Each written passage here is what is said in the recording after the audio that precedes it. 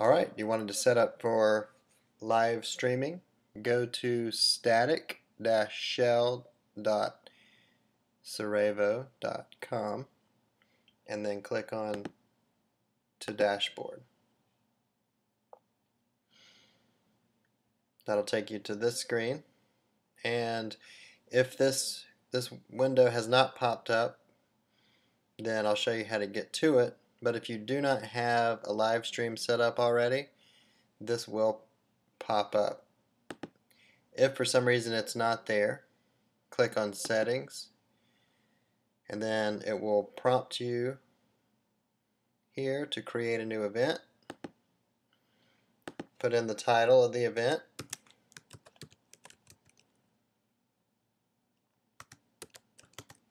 which is, in this case, is January 3rd, 2016. That's the Sunday morning worship service. You can put a description if you want. In this setting, that description is not that crucial. Come here, your start time, you'll need to put the date, give your year, month, day,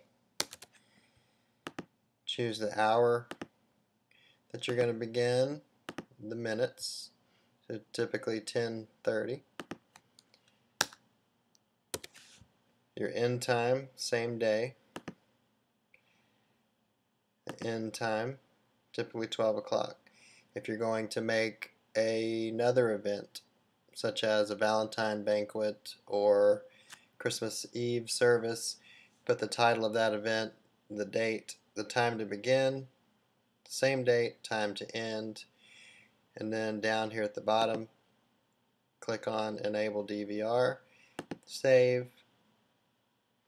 Then, this is important, you want to do save and set as default after each time you update it. I'll give you this message that it's ready to broadcast the service. Close this window by the X, and then when it comes time, you will choose to preview YouTube Live.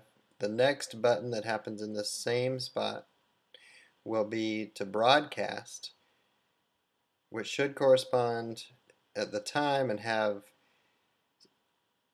the start live should change to stop live, which means it's active. And as long as if you're broadcasting, then you will have a button here that says finish YouTube Live, and you only want to click that button at the end of the recording time.